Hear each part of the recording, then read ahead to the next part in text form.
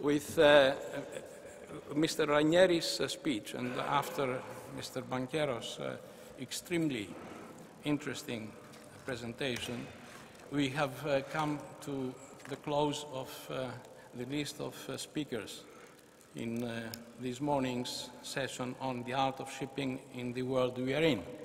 And now we move to the panel discussion.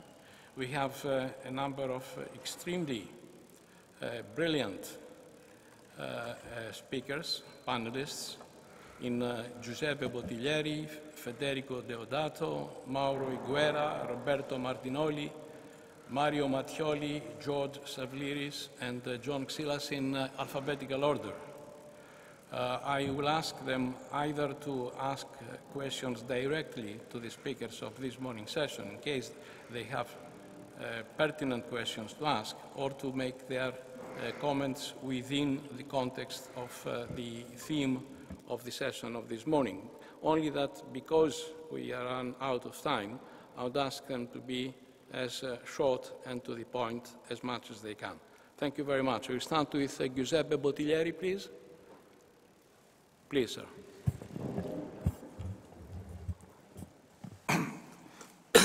If I may,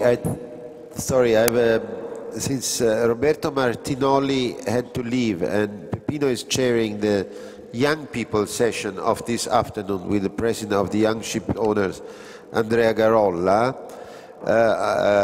and I know that Peppino wants to say something also in this session. He will also speak in place of Roberto, who had to take a plane back to Genoa. Yes, good morning to everybody. Good morning to Chairman. I thank you very much to Mr. Lauro for this organization and for the invitation they give me to participate at this conference. Very interesting, all speakers. I know they have made some new efforts to understand better the shipping situation and what is going on. Very important what say Mr. Ugo Salerno, that at the end of his speech he said that the best way to predict is to invent. And I am agree with Ugo, because everybody will try to give always an explanation of what is going on, but it's always very, very difficult. Every time we try to make something new or to claim some other prospects, maybe we are wrong. The last one was impossible to predict that the tankers industry is growing so well that VLCC today are running at $120,000 a day. Nobody was able to predict so big increase. As well, nobody is going to predict so very low freight rates in the dry cargo system, dry cargo shipping. The next step, what will be? We have to assist at laid up of dry cargo vessels. Maybe we are very, very, very soon approaching. Still today, the market is losing points and points. And the community of ship owners of dry cargo vessels are fighting in a situation in which they are unable to fight against charters, because this is now the real situation. It's a continuous, day-by-day fighting, in which from one side the charterers, they have their cargoes, they know how many cargoes are in the world, are in the desk, they open the desk, one by one they put in the market. On the other side, they know exactly where are our ships, their position, where they are going, and they have also organized through brokers, most important brokers, they do this. There is one desk looking how the world fleet is moving from one hemisphere to the other one, and predicting how many ships are moving in the next 30 days and then to give information to charterers. And therefore it's very easy to play the card in the FFA market in the future in about 30 days, 60 days or 90 days. They are very able to do this.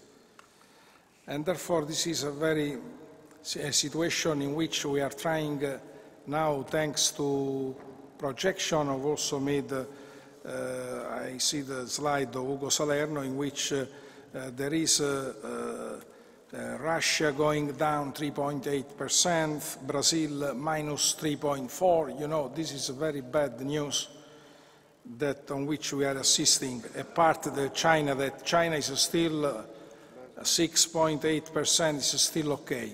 It's not enough, but the other countries are losing heavy percentage of GDP. Therefore, I think, concluding that the shipping industry is receiving very good signals from the fact that private equity, hedge funds, in this moment, they are out of the system. They are reluctant to invest much more in this dry cargo system rather than maybe tankers, in which they are still looking to invest in the tankers. For private equity or especially hedge funds, in which they are holding so big quantity of money, for them the investment in the shipping, in the ships, it's very good because they have one ship with a high intensive capital. They invest $100 million for one asset only. They are able to control this asset all over the world. Therefore, it's very cash going around the world in the globalization, and they can sail at any time they want to do, and they manage with a flag of convenience and to get money through other companies that are escaping taxation and so on. Therefore, it's very good business for hedge funds. But now, in this moment, they realized that to do this every time and to invest so big amount was going, they at the beginning, they start, okay, we buy, we sell. For us, 3% is okay, but 3% of interest on the money spent is okay, but now it's not enough anymore. If they invest in the dry, they lose money. If they invest in the tankers, they are afraid to lose money because the prices are very high. This is what we are now, but always very difficult to predict the future. Thank you very much.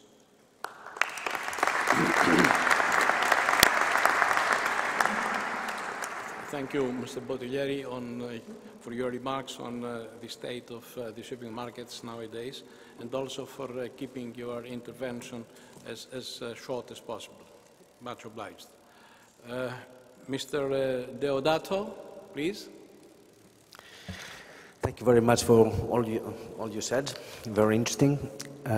It's been very difficult for me to work out what question, if any, I would ask. So I decided to do two things. One, to first of all congratulate Diletta for the passion she's put in there, because her presentation was great. But apart from that, it was clear that there was passion behind it. And this is leading, I've elected to avoid any question in relation to shipping, but perhaps I was fascinated by the speech of Professor Dalimonte. He has depicted a very clear picture of what has been happening in the past years. In a nutshell, you have told us where we are and why we are there. My question is, you said it's difficult, of course, to change the state of the heart of the situation. Machiavelli said it initially, as you said. Apart from making the decisions of wanting to go for a change, clearly it is necessary to have the support of people behind changes which are being suggested, I guess. You said, say, the European population is pretty is pretty skeptical from the, say, we see it every day. Say, you watch on the TV and you see how skeptical is the population.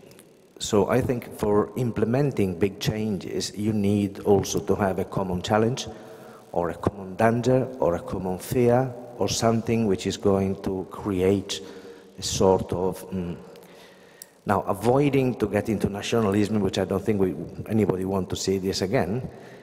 In a nutshell, what do you think could be a proposal for the European population, meaning give a common target, a common challenge to the European population to overcome this moment of skepticism?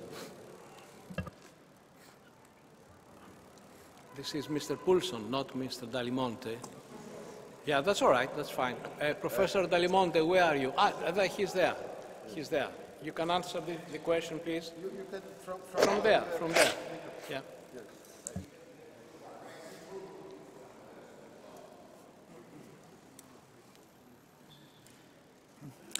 The question you raise is a very important question.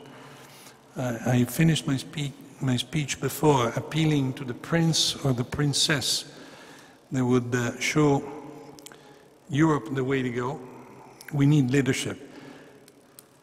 At the end, I'm not so pessimistic, because the state of European public opinion is very volatile. Look at what happened in the last few weeks vis-à-vis the refugee crisis that Diletta presented so well to us. It took one picture, the picture of one boy who died at sea, to change the perception and the policies.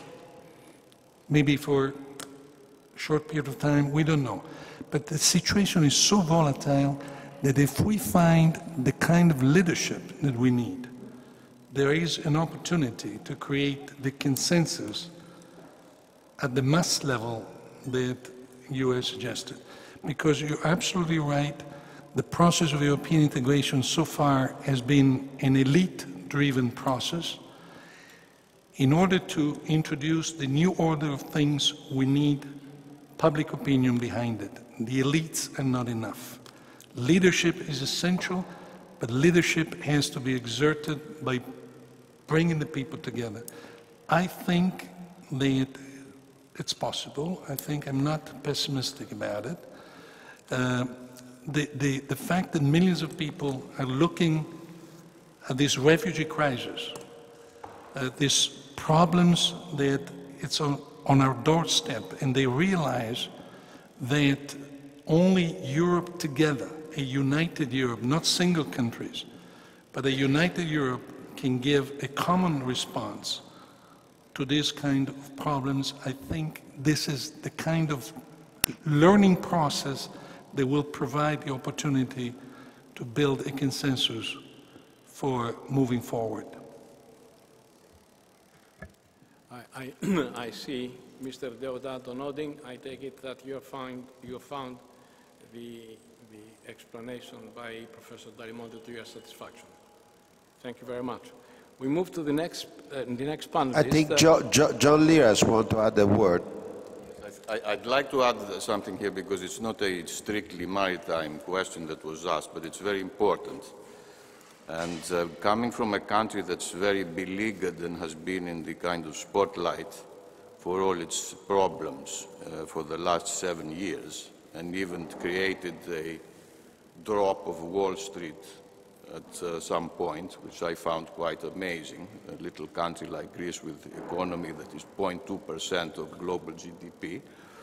But anyway, the recent elections in Greece we were discussing with Professor Dalimonte yesterday are very indicative of what he said about the fact that there is skepticism about Europe, but people want to be in Europe. And this is a kind of contradiction that might be not so difficult to explain. But I think that policymakers, especially ones with white hair or without hair, like myself, should take into account, especially because of the younger people like Diletta, which I don't think we know enough about what their perception of the European Union is, and what they think should happen in the European Union, what should be, what prospects they would like to see. appear in the European Union. And I would like to give an example from shipping, because I think it is a very good example. I said this yesterday. Ours is still a people's industry. It is not an industry where people are being replaced by technology. I think this is the trend in the world, and it may not be the right thing. But anyway, our business has managed over the centuries and over the last half of the last century, which was so traumatic for humanity, to remain a people's business and to remain essentially entrepreneurial. We have also the liner business and the liner sector and others that are very corporate and very concentrated. But I think this combination is what we should be looking for in Europe. We should allow entrepreneurial activity and the entrepreneurial spirit, which I think is being killed by too much bureaucracy and too much regulation. And at the same time, we're going to have the corporate sector as well. But at the moment, people don't know about the other side. The whole agenda is driven by the corporate sector. All the articles are about the corporate sector. All the information is about the corporate sector. Because my firm is a private business. Nobody's going to report on my firm. No economist, no sort of economic journal, whatever. But it's still 60 or 65% of GDP in Europe comes from the private companies that are not quoted. So to conclude, two things. Let's ask the younger people what their vision of Europe is. And secondly, let's not kill human endeavor and entrepreneurial spirit. Thank you, Yanni, for your intervention. Diletta, do you want to come in? Vision for Europe? If you please. Wow, it's a huge question. I don't know, I think young people, maybe there is a contradiction there as well, because we really embrace mobility and moving. You know, I'm Italian and I live in the UK, so I think for me, seeing a united Europe where you can seize the opportunities that you have is very important. But also we are a generation that has been a bit excluded from the democratic process of Europe. So I think the future of the European Union should try to exactly include also the public and the younger generations who have been not very part of the process of setting up the idea of a European Union, also beyond common market, but for a stronger political Europe. And I think for that it's quite interesting to see the connection between the European and so transnational level and the local level in cities, in big multicultural cities like London and Paris and Rome. So that's my view. Thank you. Thank you very much indeed. Let's move on. The next panelist is Mr. Mauro Higuera. Would you please? Thank you. Yeah, thank you. Let me join everybody else in congratulating to Francesco and his associates for the beauty of the location, the profile of the speaker, and really the quality of the audience. It is a great success so far. And my question is in between Mr. Poulsen and Mr. Liras, and because it has happened to me a few years ago to pay a visit with the Deputy Minister of Merchant Marine of Singapore to some of international ship owners, and I noticed that actually, you from Singapore, you move like a corporation in a way. This, very knowledgeable lady, was trying to attract international ship owners to move their headquarters to Singapore. And I'm sure that in the recent years, due to the ups and downs of Greece as a country, itself, not as a shipping community that's still dominant worldwide, that must have been one of the targets of Singapore, try to attract Greek in Singapore. Has that been successful at all, or, Greece will continue to be mainly Greek-based? Shall I start? John? Okay, I'll start. I would say that it is quite correct. Both Hong Kong and Singapore have sent for want of a better word, marketing teams to Greece, because they, of course, are following developments carefully. But my own impression is that these efforts will be very limited. My impression is that the vast majority of Greeks would, if they are going to leave Greece, they would go initially to Cyprus, and I think there's evidence to this. I know that Vancouver and Dubai and other jurisdictions are also trying to entice Greeks on shore, but I suspect that they are more comfortable staying in the beautiful Mediterranean than going to the other side of the world. And I just don't think it's so much in their makeup and nature to move to Asian. Some have done it, a few have done it already, but that's some time ago. So my own guess is it's not going to be, if it's going to be anything, it'll be very limited. Yanni, would you like to participate in this highly hypothetical academic discussion? Yes, Themio. I comprehend and endorse your irony. I think that Esben is right. We want to remain in Greece. It's interesting to note that historically Greek shipping was not in Greece. After the Second World War and the whole sort of what we call the shipping miracle, because our cargo fleet was destroyed during the Second World War, and it came back from zero to be the leading nation today. We want to stay in Greece. We started going back in the 80s after the dictatorship of the 60s, which was a remarkable distortion for Europe. You know, we were the country with, which gave democracy to the world, and we had a dictatorship in the 60s. But what is important is what Esben underlined and emphasized as the success of Singapore, which is stability of the framework, both operational and, of course, taxation, for shipping to remain in Greece. And we are optimistic. We think that despite the current problems and all the kind of pressure that exists on Greece in, I think, a one-dimensional view, which is not correct. You can't tax a reducing, you know, cake, if you like. The material that you tax, if it's reducing because there's no growth, is not going to solve the problem.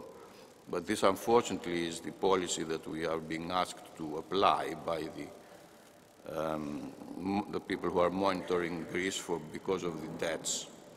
So, but we are optimistic that we will be able to stay in Greece, and we want to stay in Greece. And as Hugo said, or Esben rather, if, you know, people are thinking, and they are, obviously, because we are international businessmen, of a plan B, then probably Cyprus is on top of the list. Thank you. Okay, I think this topic is now over. I would like to introduce also another very old and young friend of mine, l'armatore Peppino D'Amato, who is one of the most conservative ship owners I know, and he has got also a very long experience of shipping. I think he wants to say something to all of us. Dunque io devo dare una risposta a Federico Deodato da un anno, perché l'anno scorso gli feci una proposta, lui rispose, ma quando rispose io non c'ero, quindi non potei dire quello che volevo dire.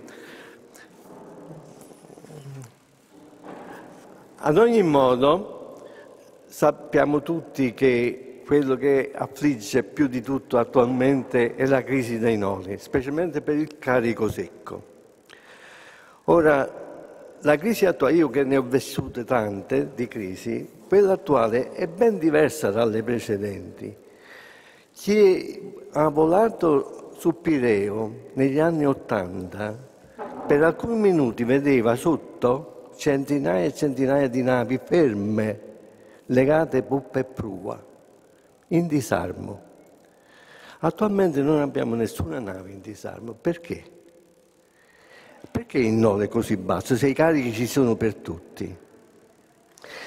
Perché specialmente i cinesi hanno comprato e stanno comprando tutte le navi che andavano in demolizione, pagando 3 milioni.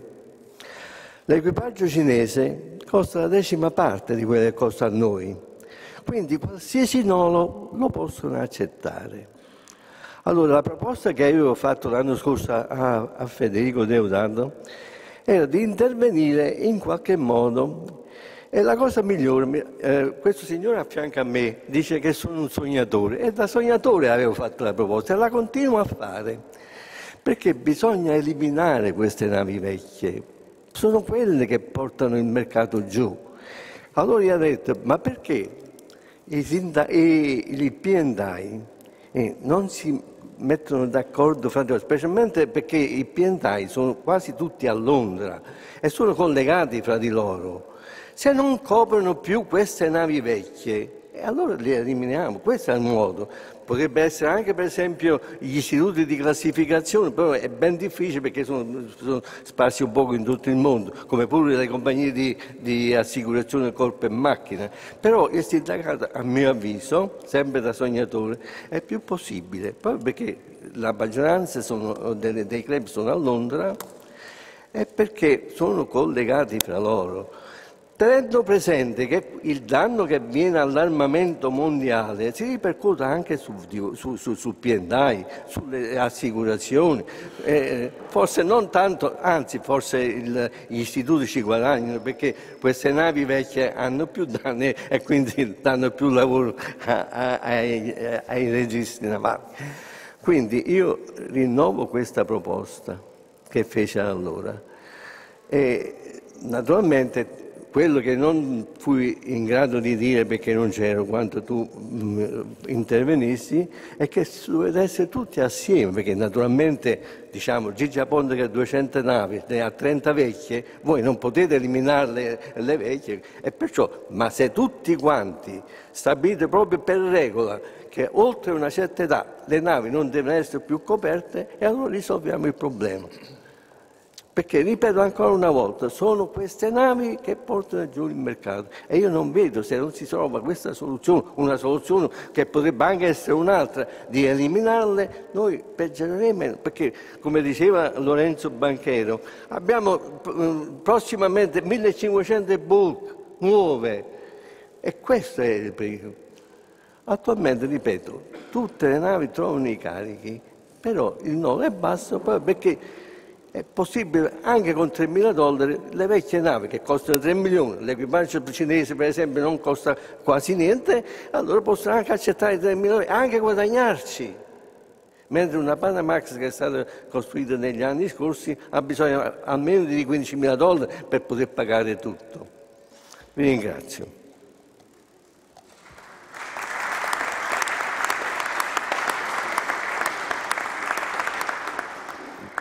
Can I? Grazie Peppino. I do it in Italian. Yeah, called in by Peppino, right? Yes. You owe him a brief comment. Sappiamo tutti che il problema esiste. Purtroppo il prendere decisioni comuni, io lavoro con il sistema dei clubs, ma non sono un club. Prendere decisioni comuni di questo tipo oggi nell'ambiente soprattutto molto regolamentato sotto un profilo della non competizione e di altre potrebbe essere difficile. Penso che siamo tutti d'accordo che già il sistema dei club è un po' sotto accusa per essere visto quasi una sorta di cartello. Se ci si muovesse in una certa direzione credo che potrebbe diventare un problema. D'altra parte diciamo una sorta di azione in questo senso avviene ed avviene naturalmente in quanto tutti i clubs, ma credo che anche tutti gli assicuratori, poi Mauro magari mi aiuti su questo, stanno prestando molta più attenzione al discorso dell'età della nave nel momento nel quale si deve considerare un rischio o quotare un rischio o dare un prezzo. Quindi in qualche maniera e per quanto possibile all'interno di un ambiente che deve rimanere comunque competitivamente libero, qualcosa si sta cercando di fare. Sicuramente si è fatto qualcosa, forse non abbastanza. C'è stato un periodo nel quale si sono anche inaspriti molto i controlli sulla qualità della gestione, sulla qualità delle navi stesse. Noi vediamo in maniera molto comune oggi la richiesta di ispezioni, non solo delle navi ma anche di ispezioni, quantomeno di verifica di quello che è il livello di gestione. Quindi qualcosa si sta facendo in questa maniera. Io francamente trovo molto difficile che sia possibile mettere una barriera, cioè noi abbiamo questo tipo di esperienza per esempio nel passato nelle polizze merci, dove c'era semplicemente un sovrapprezzo nel momento nel quale veniva trasportata la merce su una nave di una certa età, ma quella poteva essere la risposta che veniva data, cioè un sovrapprezzo, rendere meno competitiva questa nave.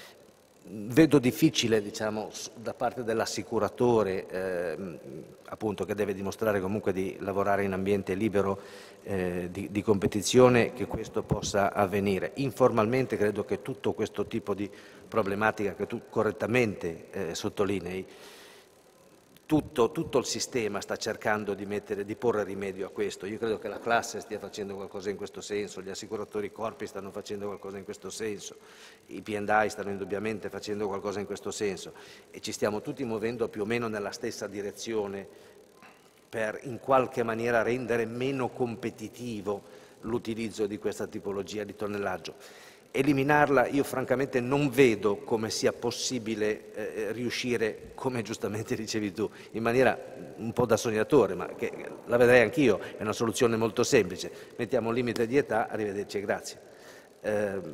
Non vedo come questo possa avvenire, mentre vedo... Certo.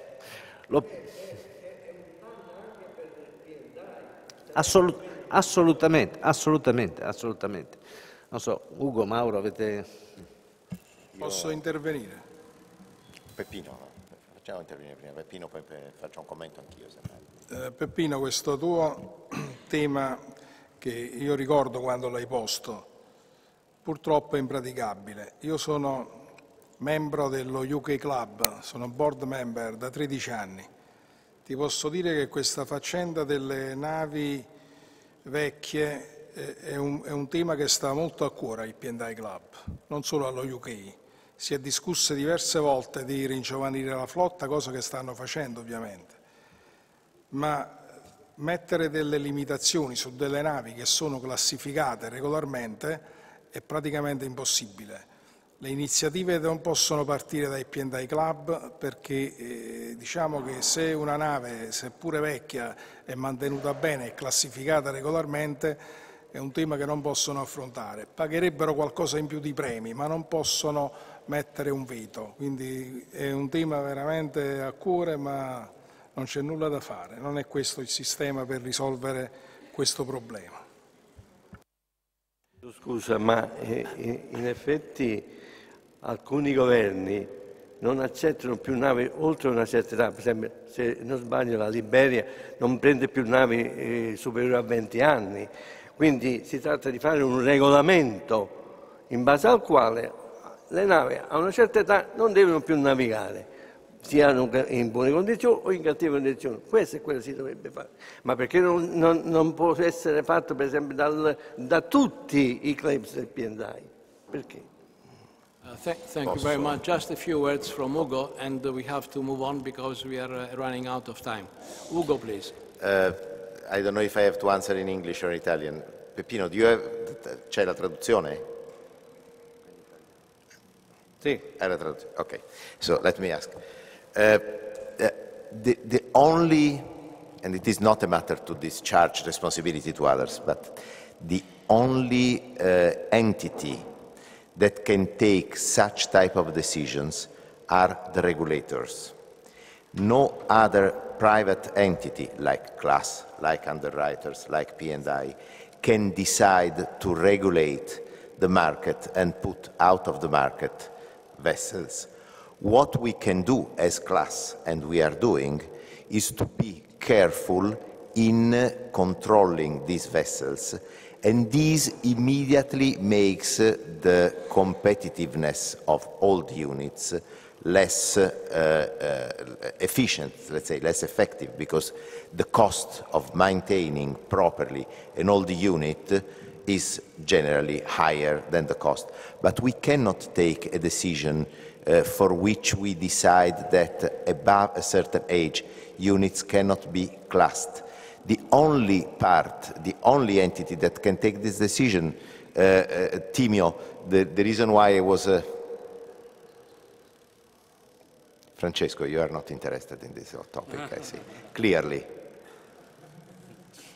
I would like to speak with serious people like Timio. Timio,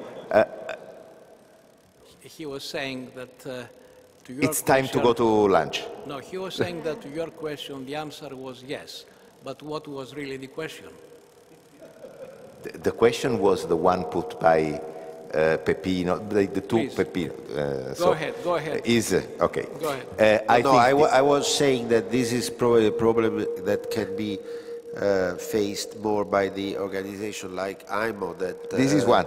Timio What I was mentioning. has been handling so well for so many years, but obviously this is a political organization like the United Nations, The and only so there are one- political problems with the states. The only one that can take these decisions are the regulators. The regulators for shipping are in IMO. So the only entity that can take such a decision are the governments, the politicians, the regulators which are sitting in IMO, I think. So it's great that we are all of the same opinion. The problem of Peppino exists. It should be in some way handled. The place to handle it is probably not the P&I clubs and the London insurance market. Is IMO, but has many problems that affect the world. You know, unfortunately, there's needed certain political support, and unfortunately, this takes too much time to change the regulation. I think you said, Mr. Dalimonte said that you know, putting a new order in place is one of the most difficult and dangerous, and I would say exercise, but also patient exercise. I think my time, my patience is not enough, though I wouldn't be a good politician and a good diplomat just because of this little failure of my personality. So I can thank you, Peppino, for your contribution. If I can, we will discuss this in looking to the future that you'll chair this afternoon. Perhaps the young ship owner will come with new ideas, since there are already, some of them are even better than the old ship owner. I'm not a ship owner, I'm just old, unfortunately. Notwithstanding the fact that I've got a cousin who is also a very good friend, who is Mario Mattioli, who is a ship owner, so I will not entertain you to say all the classes of the tonnage, type of tonnage, classes of business he is involved or he has been involved, that vary from gas to tankers to bulkers to offshore vessels. He still is very involved in, I think, in Libya, and he'll probably would like to talk about this. I would like to mention something I found in his background that makes drive me back to my grandmother surname. He was been working up to 1997 with Cinicariello ship, which is a surname that is very important for me. So I will have this such a good friend speaking. I think going back to some of the problems of the Mediterranean that we have discussed in the earlier part of this morning. Please, Mario. Thank you, Francesco. Thank you for the organization, and thank you for the fact that as a Neapolitan I have discovered yesterday a fantastic location. And so I am living in Naples. I knew about the museum, but I honestly had no possibility to visit it. So you are always fantastic in this kind of organization, and this is something that I say as a Neapolitan, proud to have these people visiting locations that are difficult also for us. Any case, thank you for your introduction, yes, I think that I was extremely impressed by the speech that Diletta has done. I have to say that I've also asked her to give me her paper as well as the presentation because we will have on the 27th a conference in Confitarme about migrants, and I've become a sort of expert about migrants, unfortunately for me, I have to say, because I would like to be recognized as a ship owner, not as a solver of lives that doesn't, to a certain extent, do nothing else than giving an ethical and a moral help to really very, very poor people. But starting from this, I think that it is important to see that, to say that this is a huge problem. It is affecting really the transportation in the Mediterranean. I don't want to enter into any political issue because everyone has got his point of view. I think that, in my opinion, we have helped in an unbelievable way to increase the traffic of migrants, and starting from, unfortunately, from the Italian policy that has been to go as close as possible to the Libyan borders with not only the few warships, but the lot of merchant ships that were transiting in the Mediterranean. We have helped and we have given a lot of money to the smugglers. So this is my personal point of view, and I am against the fact that we have given assistance up to 20-25 miles from the African coast, because, as I say, this has increased a lot the numbers of migrants, it has increased a lot the illegal cost, and I think that, honestly, what should be done is something on site, on ground, at the, in those countries, avoiding this amount of people. Then there is, of course, an ethical and a moral problem. This is what has always been told by my masters that are there. I've got offshore vessels. They are working in oil fields in the north of Libya. They are exactly on the route from the place of Zawiya, that is the one where most of the migrants starts their terrible voyages, and is exactly in the north, 60 miles north. There are our units that are working on the oil rigs down. The problem, so for this reason, I am contacted. I'm quite famous as well as in the Coast Guards, because they know perfectly the ships.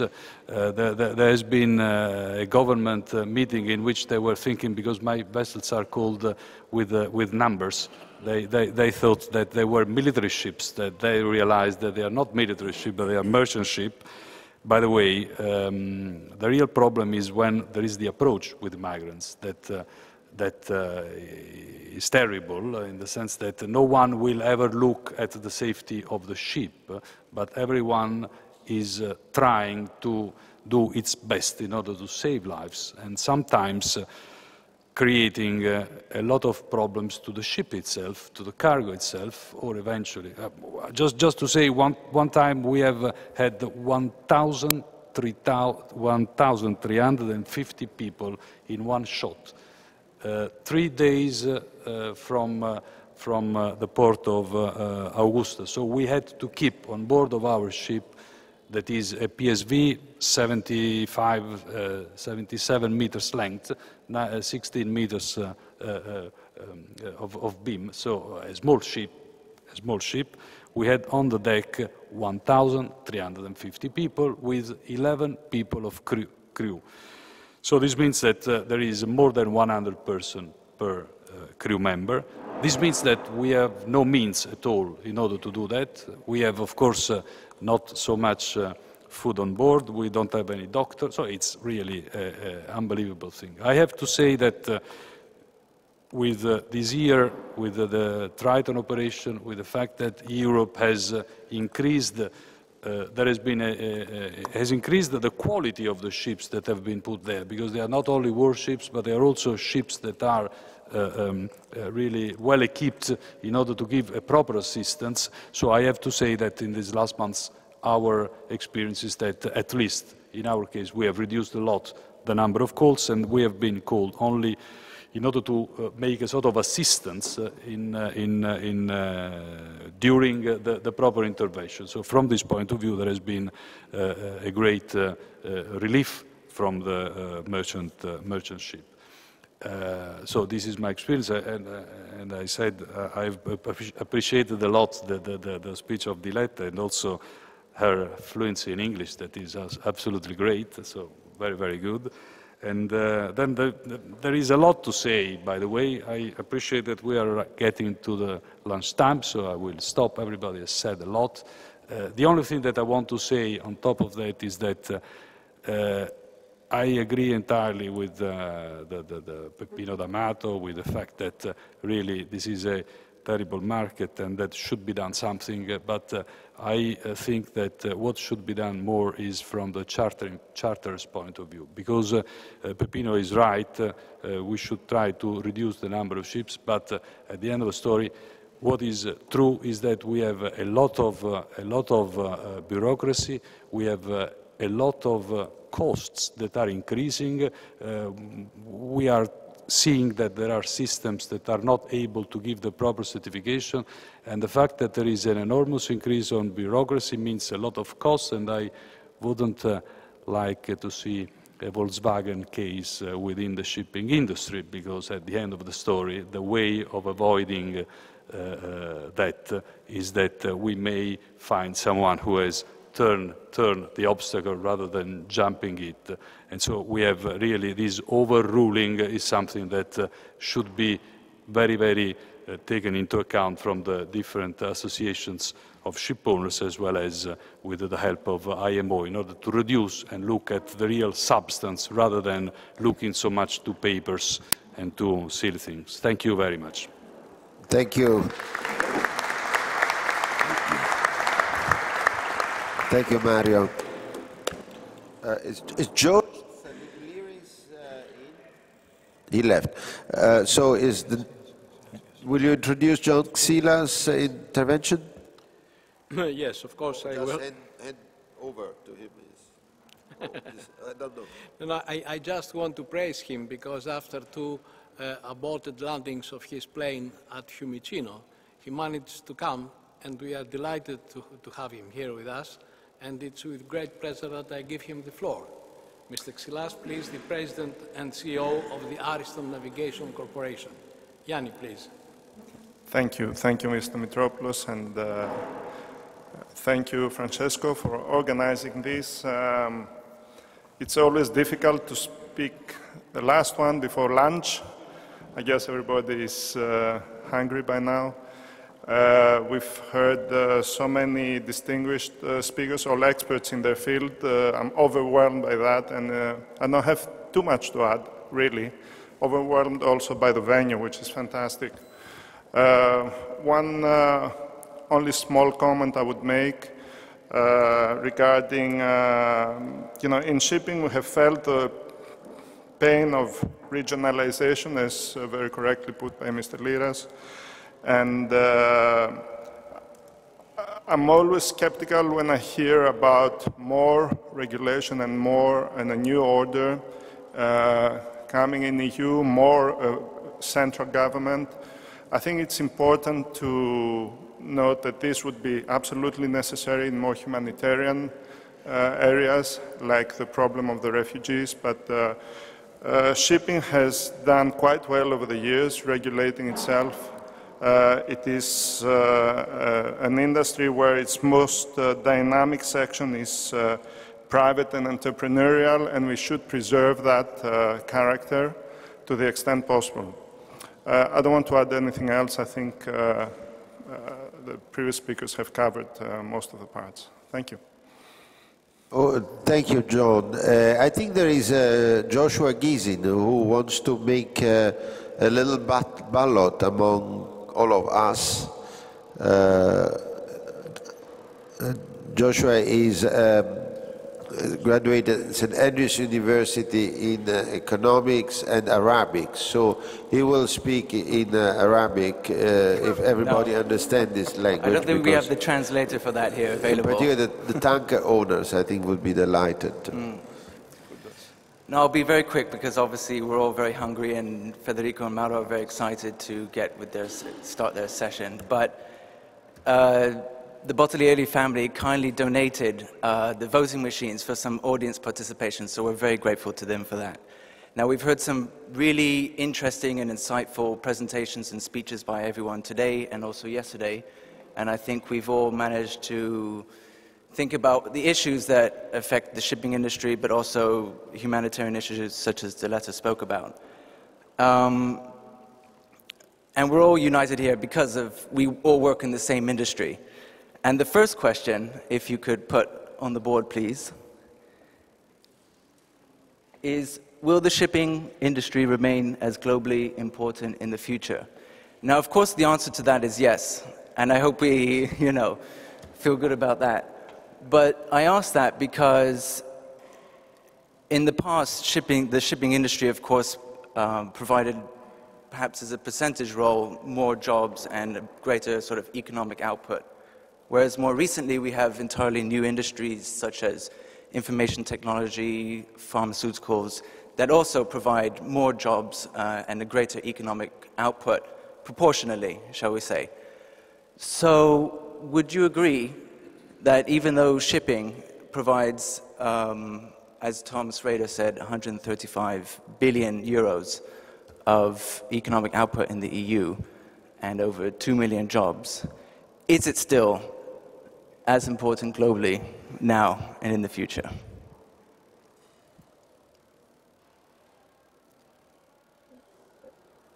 The first question.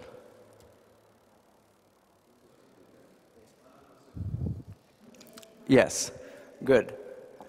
And the second question is, as Giuseppe Bottiglieri was saying during his presentation, our industry is, of course, so volatile. We don't know what's going to happen next year or in 18 months or in 2 years, sorry. And I don't think anyone expected, if you had asked them 2 years ago, that the tanker market would be doing as well as it is now. But what do you think will be profitable in the next 1 to 2 years?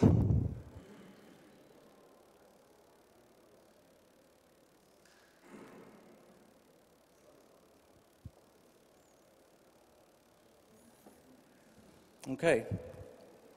Well, I hope we can still be optimistic about dry bulk.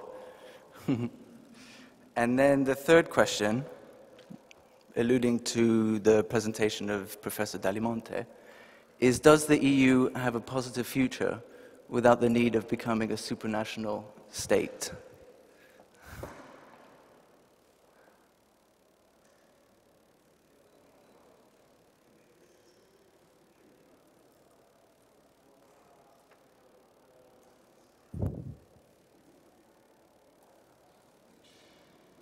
Okay, so I think we need to find a better way to work together from all the EU countries, I think, then.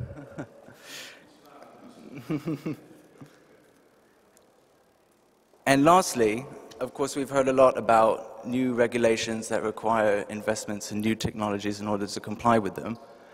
And so do you think, as the audience, that the EU or national governments should subsidize the implementation of new technologies in order to comply with new environmental regulations?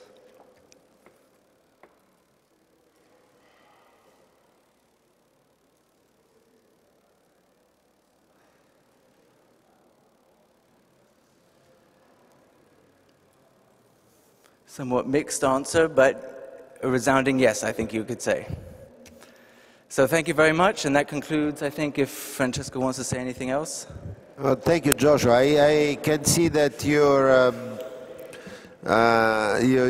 skills have not been too damaged by your stay at Studio Legale Lauro and in Naples, a city that you love apparently more than your own country.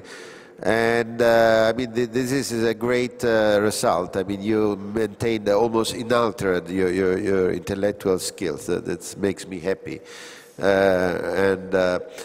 So I think we are going to close this session. I don't know if Emanuele wants to say a final word or just a goodbye to the next session. No, I think, course, I think it was extremely interesting to hear the different positions on today's table.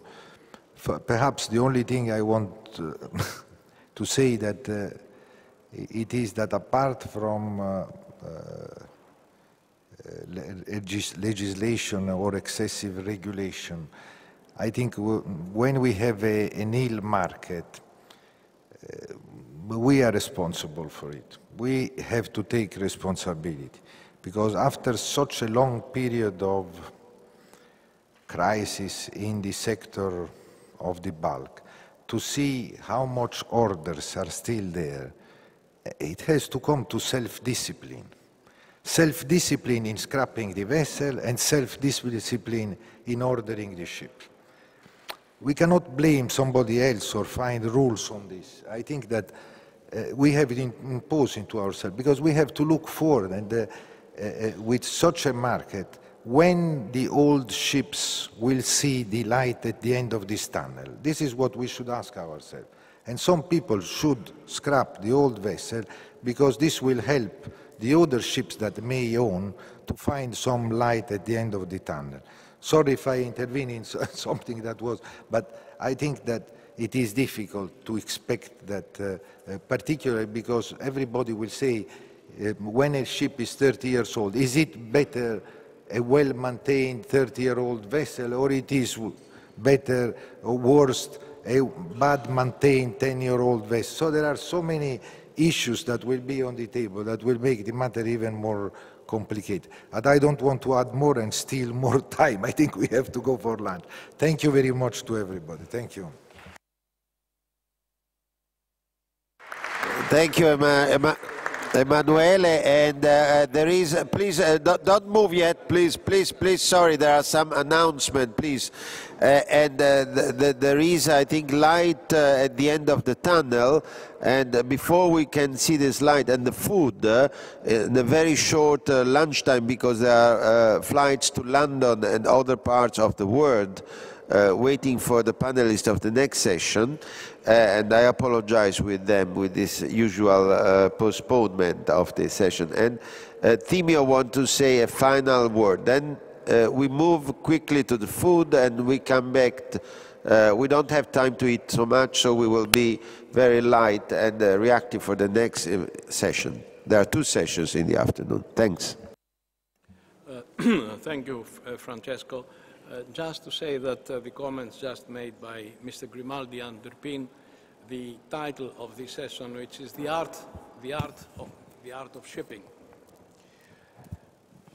And I would also ask Francesco, who will undertake to pass to 10 Downing Street the outcome of the European Union becoming supranational state. Ladies and gentlemen, we have reached the end of what I would call a stimulating and fruitful session, starting with art and moving on into the marvels, starting with art in the marvels of this venue and moving on to migration, European Union matters, state of the markets and rulemaking. I would like to join me in thanking the speakers and the panelists for a contribution which has made this a memorable session, and I think we should show it to them in the usual manner.